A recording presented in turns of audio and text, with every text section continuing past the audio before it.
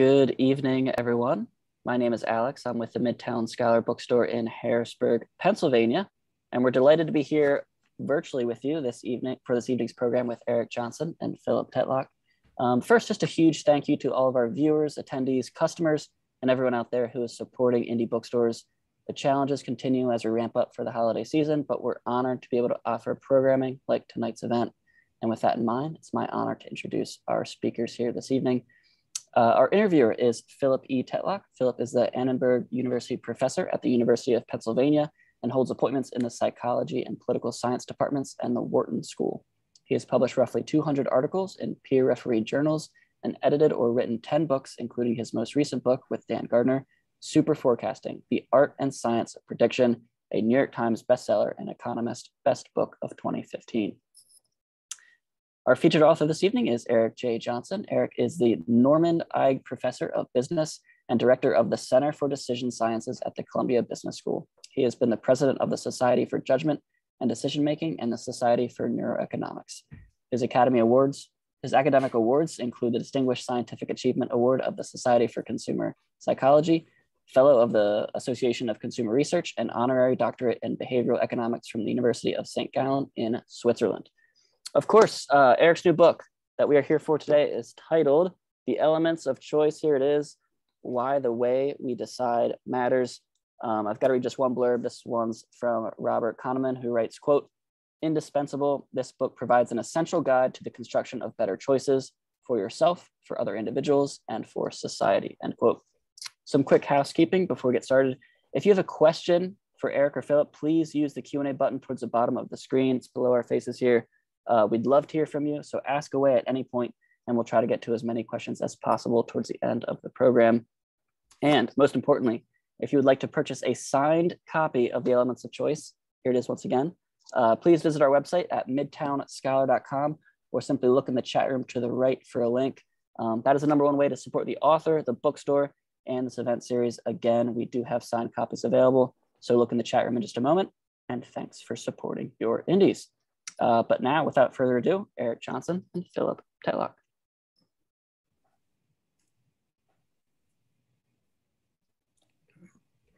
Phil, I didn't know that I had an Academy Award. Somebody should have told me.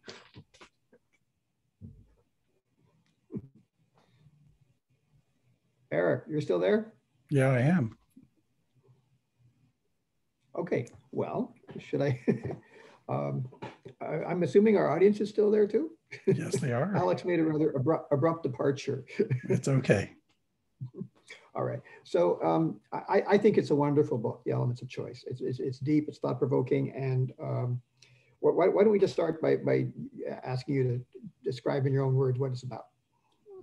So there's been a long time, and you know this as well as most people, that people have run lots of studies to show that people are inconsistent in decision-making, given one way of describing the choice or the other. And, you know, a few years ago, a number of people had the idea that, gee, this suggests that you can ask people a choice in a way that will be likely to get them to make the best choice they could. So that's become called choice architecture. Let me give you a more concrete example. You sit in a restaurant, you see a menu, and you think you're going to make a choice from that menu. But long before you got there, somebody else has been there, and they've been a hidden partner in influencing your choice. So they've made a set of decisions. Those decisions include, how many options do I present you? What options are on the menu? What are off the menu? How are they organized? Is it vegetarian meat, or maybe it's, you know, from the land and from the sea? What order do things appear? And what information is on the menu? Like, do we put calories there, or do we put descriptions of its, you know, where it's from? All these things will influence our choice. And that's what choice architecture is.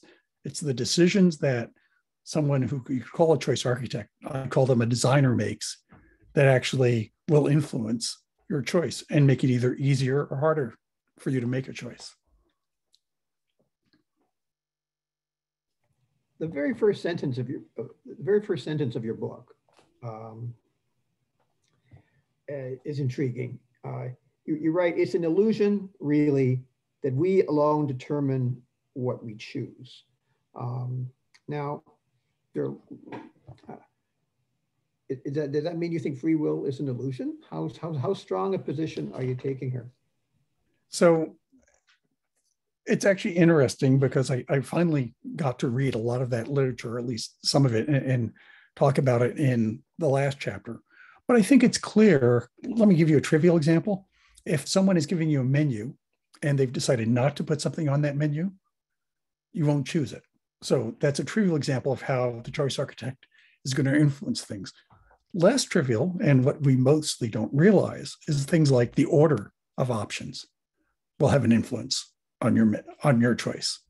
So, yeah, there's an absolutist position. You could say we alone, and that's what I'm arguing against.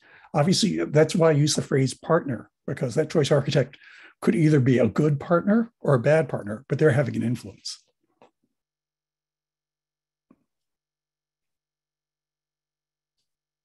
We've just lost your audio. Phil, you're muted. People don't like to feel as though they're puppets. That's right. Is that one source of resistance to a choice architecture agenda? So I'm not sure. The agenda is a problematic word. Here's why I think so. It suggests that you cannot have a choice architecture. And every choice has an architecture. You have to make as a designer, you have to decide how many options to present somebody. You have to decide an order. You can do it randomly if you want, but there's no such thing as no choice architecture. So let me sort of first say, agenda is, it's not, there's no choice architecture option in the world, just like there's no architecture in the physical world. Something is, the door has to be somewhere. I think that's a very fair point. Yeah. Sorry? That's a very fair point. So there are many ways good actors and bad actors could use principles of choice architecture to achieve their goals. What are the examples, the most laudatory examples you can think of the use of choice architecture principles, and what are the most deplorable examples that you can think of? Yeah, so can choice architecture be used for bad as well as good? Absolutely. And as you know, there are people who talk about the opposite of nudging is sludge. But choice architecture is different than the common use of nudging. Nudging suggests like you could decide not to nudge. And as I'm emphasizing, there is always choice architecture. Favorite example, there would be two quick ones. One is the work that we did now almost 18 years ago, looking at organ donation. And this came about very interestingly because I was actually getting a transplant where, fortunately, because it was stem cell transplant, I was my own donor. So that was useful. But I became aware that donations vary a lot from country to country in Europe. For example, in Germany, less than 6% of the people say they're willing to be a donor. In Austria, over 90%. And this was a puzzle. And it turns out the difference is in Germany, you have to opt in to be a donor. In Austria, you have to opt out to not be a donor. It's what's become known as defaults. And Dan Goldstein and I did a fair amount of work looking at this, both in online experiments and looking at actual data. And so it's pretty clear in terms of willingness to be a donor that there's a big effect. And this has actually ended up in changes in defaults in several countries. Another positive example is everyone may not realize this, but you get to make a choice of who supplies your electricity. That's either going to be a sustainable, called green energy, solar, wind, hydro, and even nuclear perhaps, or mixed energy, what's sometimes called gray energy, which is coal and other sources. There are some very nice studies where large utilities have randomly assigned people to either having the green energy as the default or the gray energy as the default. And you see differences of 90% in the popularity of green versus gray. And what's interesting is you might say it's because people are lazy or people are being tricked. Well, they've actually done surveys of the people saying, which did you choose and why? And almost nobody is surprised by the energy they picked. There's something about the default that changed the way they thought about the problem. It's what I call an assembled preference in the sense that, I don't know, I like green energy. I like cheap energy. And the way the question is posed actually changes the way we evaluate two options. So yeah, so you used a phrase that I think will strike some people as moderately alien, assembled preferences. Most of the time I think of myself as having preferences. And I don't feel like I'm assembling them or constructing them, or I feel they exist. And most of the time I also feel as though I'm making choices on my own. It's volitional, as opposed to I'm being tugged in. Now, I think you make a very compelling case that there are these invisible webs of influence around us. But to say that our choices are constructed, how strong is the evidence for that? I think so. I want to also get back to your other question, which is a bad application, which I will come to. I want to come back to that. If I interrupt, yeah, you were in the middle of. No, I'd forgotten that. So,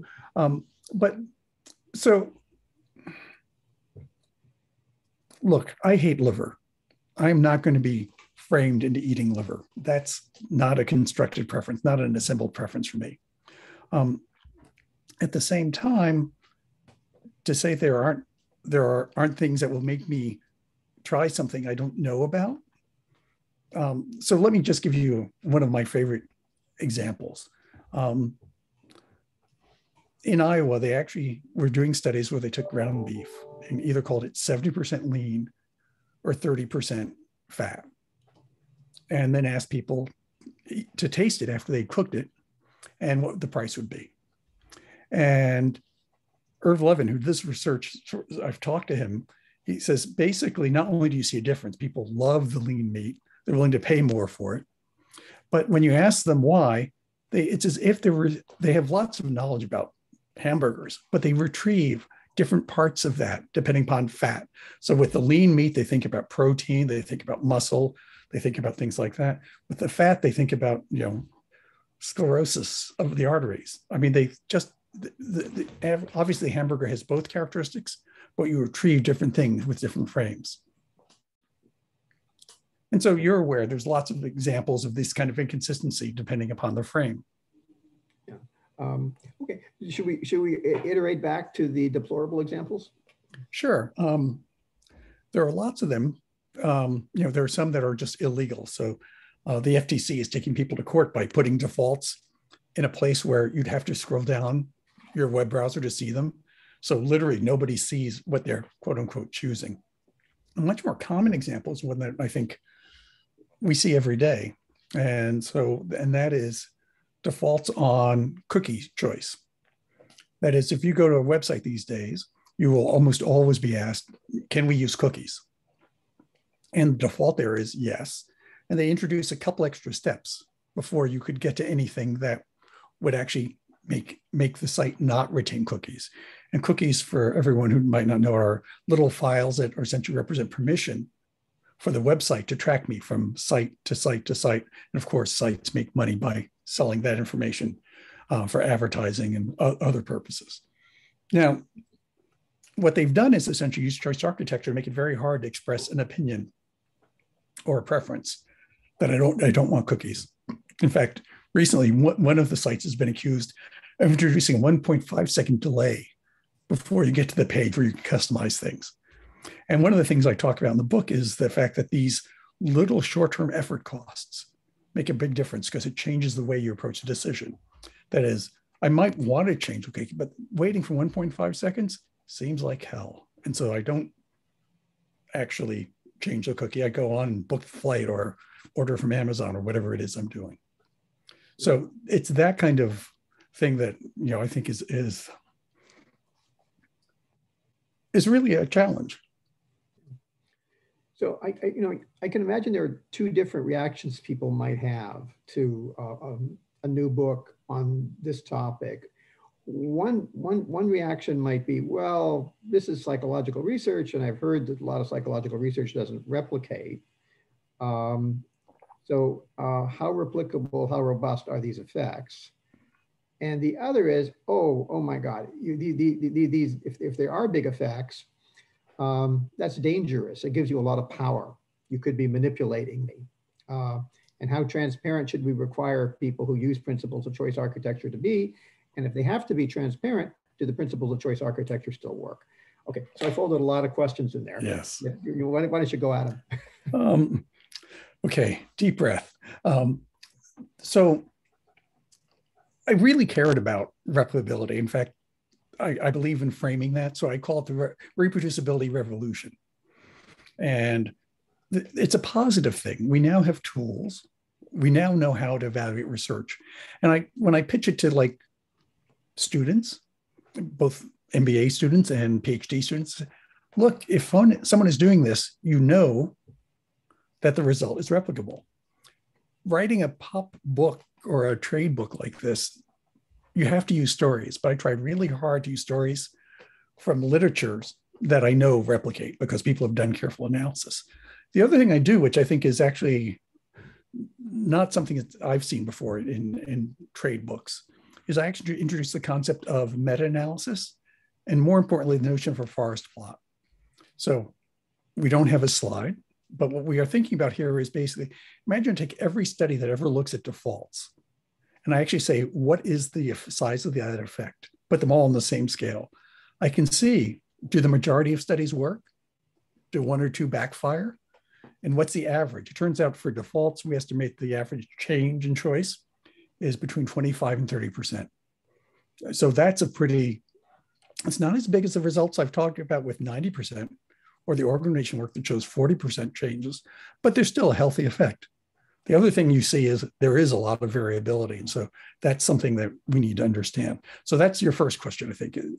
Is that, can we check that one off or is there? Right. So I'm of the view that I actually didn't need to be persuaded that default effects are real and are substantial. My agenda is more about the potential for manipulation and the issue of transparency. Right. Oh, just one last thought, which is other things like the number of options.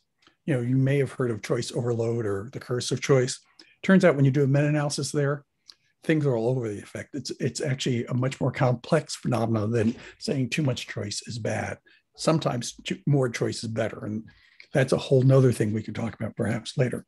Yeah, but manipulation. An example of a behavioral effect that got a lot of publicity and didn't prove to be very robust.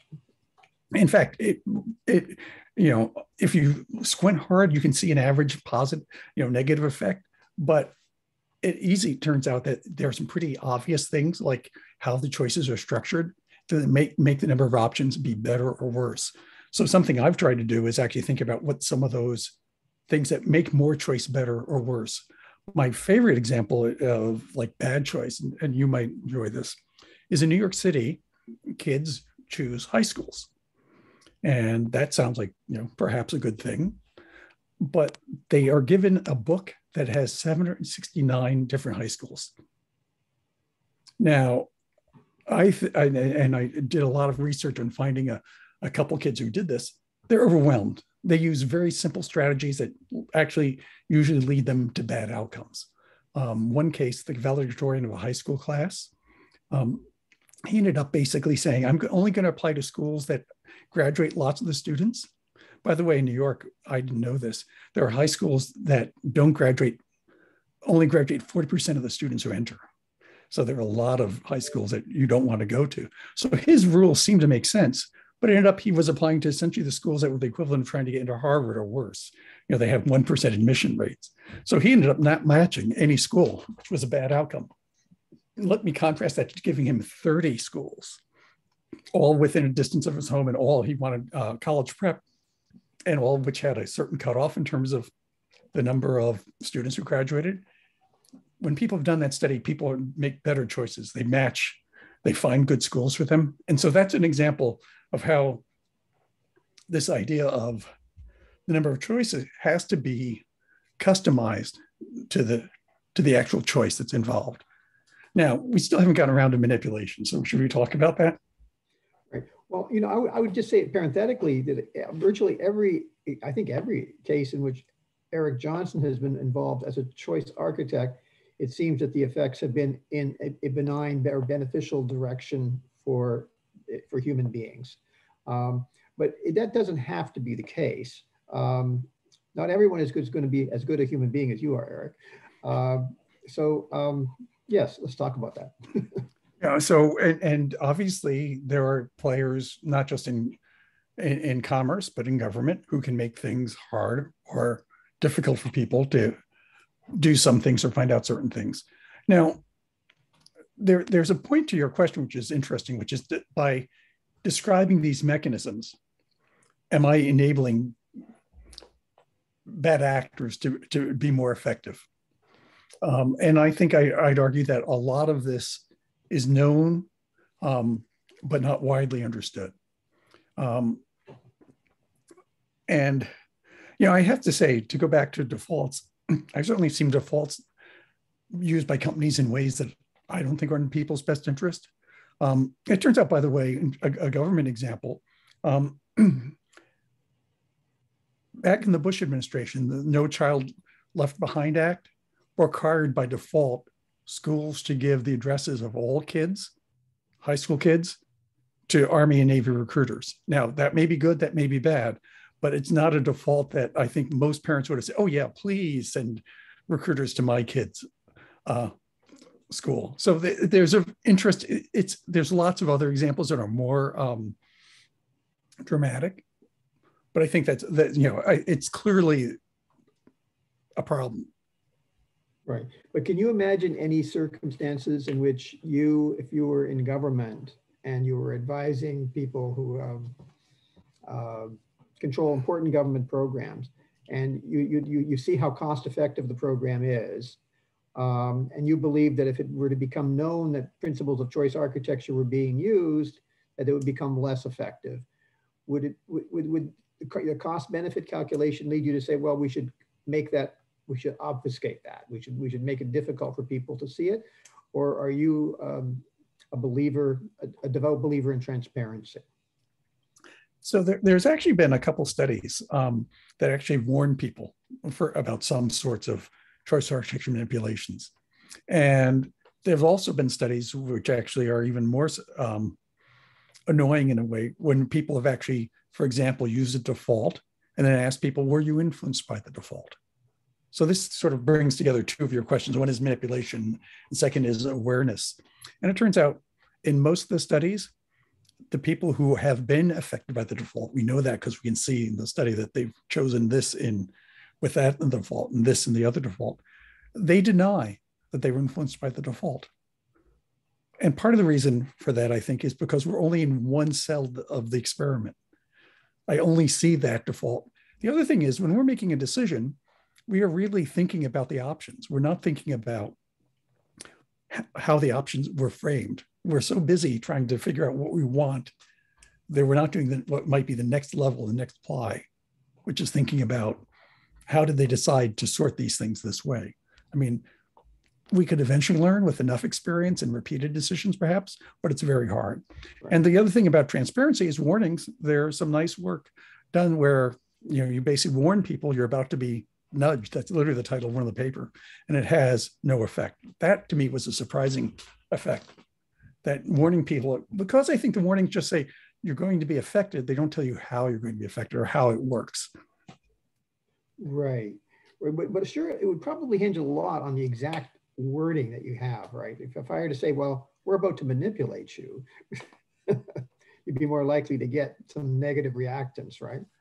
Well, I think you certainly would, but the question is, will they understand how you're being manipulating? They might come up with the wrong theory of what the manipulation is. Sure, yeah. Is this relevant to choice engines, by the way? Yeah, so choice engines is a term your colleague at Penn, Tom Baker, has used, so has Richard Thaler. Essentially, we've been talking so far about if everything was on paper. And of course, these days it's not.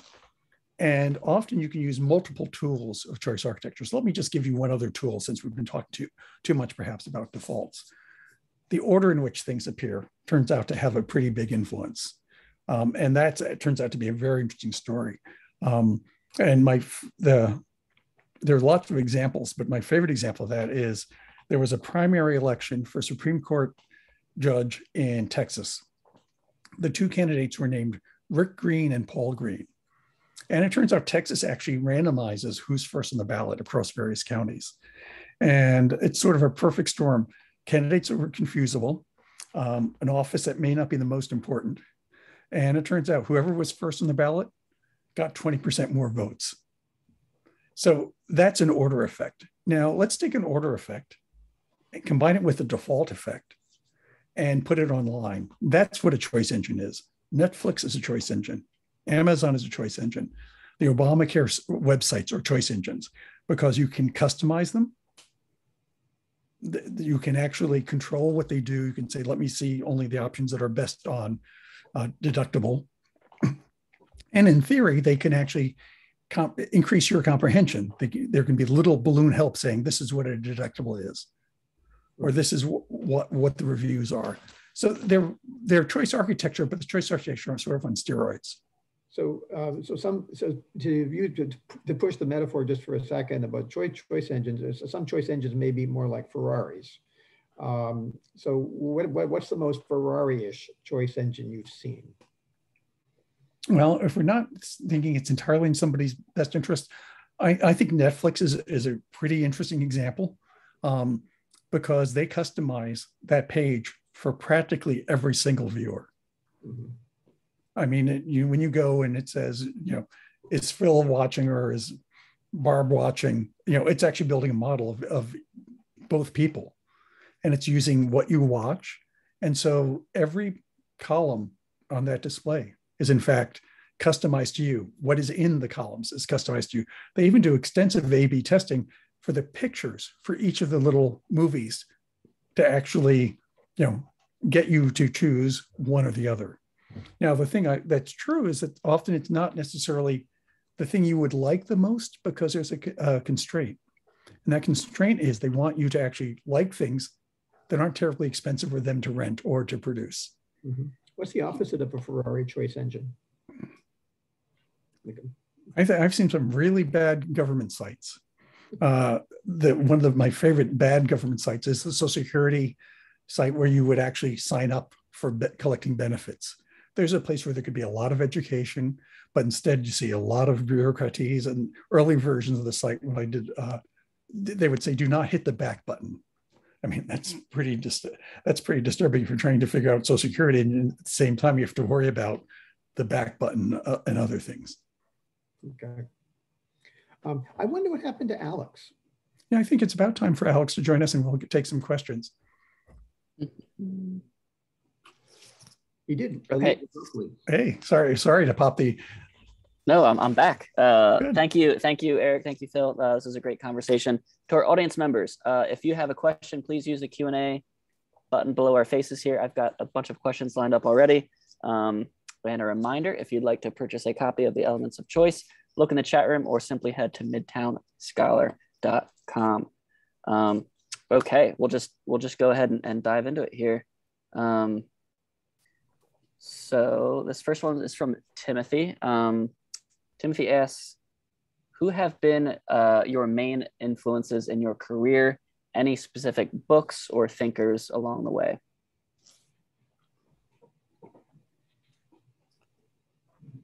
I've been incredibly lucky to work with some amazing people. Coming from a working class family in New Jersey, as we would say, the fact I was just very lucky. So, obviously an early influence on me as a person, not many people know about, Herbert Simon, who was the first psychologist to win a Nobel Prize. I also was lucky enough to spend some time at Stanford with Amos Tversky, who was, for many of your viewers might know as the other half of Kahneman Tversky, and clearly inspirational and actually transmitted, I think, a lot of values.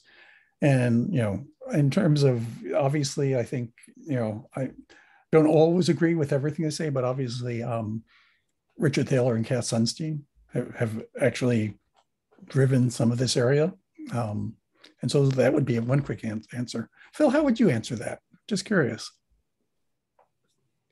I'm not the author. Yeah, but yeah. I don't think we want to go down that path right now. But I, like you, I mean, I've had the good fortune of working with a lot of wonderful people. Well, Frederick has a couple questions here that I'll see if I can combine. Frederick asks, knowing everything you just said, how do we make better decisions and choices? How do you apply this to critical thinking? And then Frederick also asks, how do you make an important choice if you have too many options in front of you? Those are really good questions. And one thing is, notice what we're saying, what sort of the book is saying. It's not only the person, but also the environment. So if you can find an environment that's better for you. So an environment that, let's take a concrete example. You're going car shopping. There are car sites that give you every possible car site in the world, every possible car model in the world. There are also car sites that actually ask you 2 or 3 questions about the kind of shopper you are and then reduce the set. So you can pick websites, choice environments, where actually they do some of the work for you. So, to go to the example, the worst site in the world would have maybe the cars listed alphabetically. A better site would say, do you want a family car? Do you want an SUV? And actually maybe even help you comprehend what the difference is if you don't know what the advantages and disadvantages are of both. So a simple answer to the question is basically actually finding the choice architecture that will actually help you make better decisions. This next question comes from Adam. Adam asks, what did your research look for this book? Studies, surveys, statistics, etc. I missed one word, Alex, sorry. What did your research look like for this book? Studies, surveys, statistics. So I talk about my own research a little bit, although actually, and also other academic research. I also spent a lot of time researching interesting examples and stories. So for example, I talked a little bit about the New York City school system and their choice. I actually did some interviews with Al Roth, who is a Nobel Prize laureate, who designed it, and how he thought people would make choices. I also did a lot of research looking at people who had the people I talk about in the book who had a very hard time and who actually had bad outcomes. It turns out that it's fascinating to actually see concrete outcomes of a decision of a choice architecture that's not particularly good, and also studies where people have tried improvement. So it's some combination. The fun part to me was very much actually finding these examples and stories. It's not the kind of research that academics typically get to do. Aaron asks an interesting question. Aaron asks, could you talk a little bit more about the more subconscious hidden factors behind decision making? This kind of goes back to Philip's question about free will. How much of our decisions are in our control? Well, it's a great question, and I think you have to make one important distinction here, which is this notion that there's confusion sometimes between awareness. I think a lot of the influences that I talk about occur without awareness. So I don't know defaults are going to change my behavior. That's very different than talking about some sort of unconscious, processes that are going on in my head that are influencing me.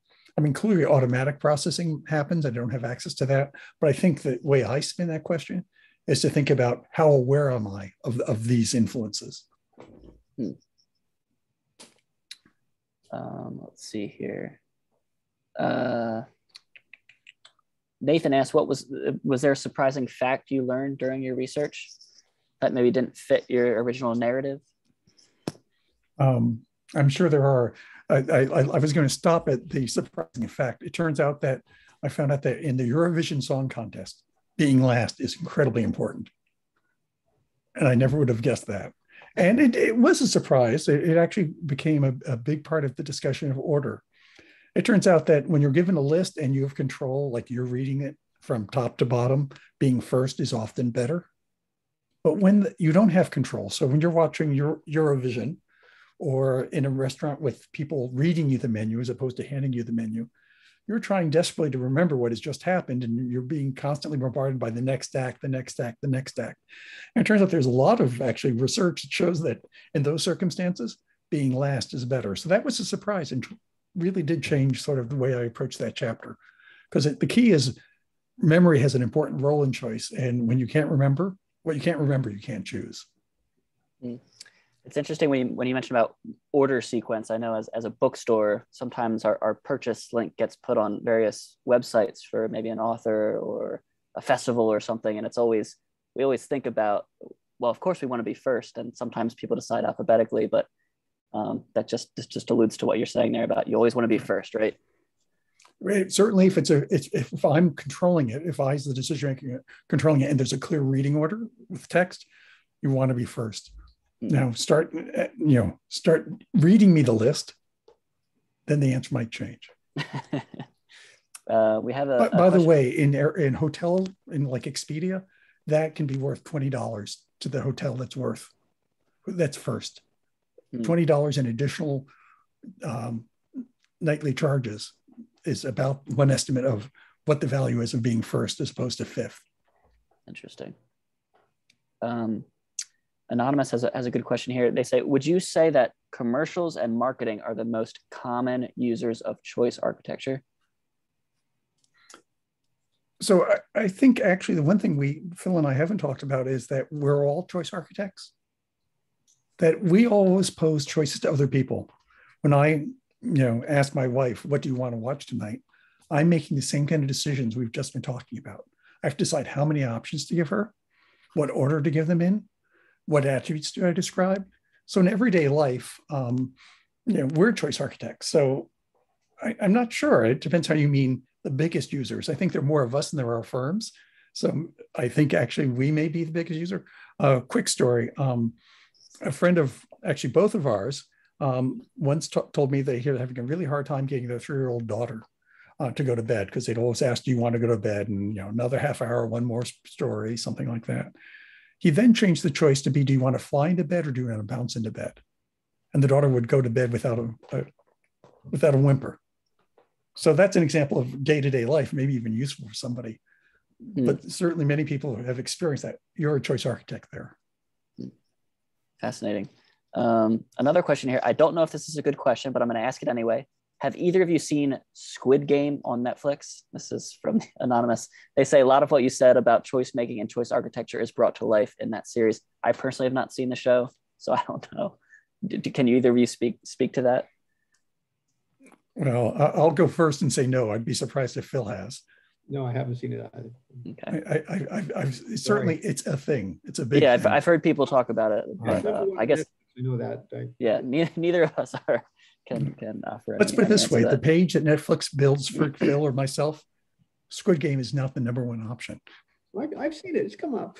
Okay, Phil's a lot more fun than I am, I think. Okay, let's see. I've got another question here. You kind of answered this question a little bit, but this one's from Cecily, who said, if you had to offer one piece of advice for someone to improve their decision making in day-to-day life, what would it be? The only thing I would add to sort of find the right choice architecture for you and what that fits is actually being more aware of the choice architecture. Now, I've said warning and transparency doesn't work, but I would hope that if for example, we know defaults work, but because people are lazy, ease. Second is I think it's because the person posing the choice, the person who designed the form thinks it's best for me. We call that endorsement. There's also something else we won't have a lot of time to talk about called endowment, which is I feel as if I own the thing already. And if you understand that, you might not be able to understand how default effects work. And then being aware of how default effects work, try something else. Start with, for example, another option that's not pre-checked and see how that feels. Sort of do a sensitivity analysis. I don't have a lot more to say than that, but I do think understanding something about process has been sort of the story of my career, will help people. We've got just a couple more questions here. This one is from Barry. Barry says, how did your personal decision-making change or not during the writing of this book?